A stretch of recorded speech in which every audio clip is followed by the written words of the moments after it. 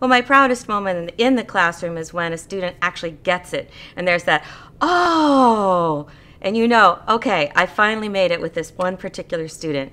But I'm going to say overall in my career, the thing that makes me the proudest is when students come back and say, this made a difference in my life. This changed me. It's what kept me coming to school every day so I could sing.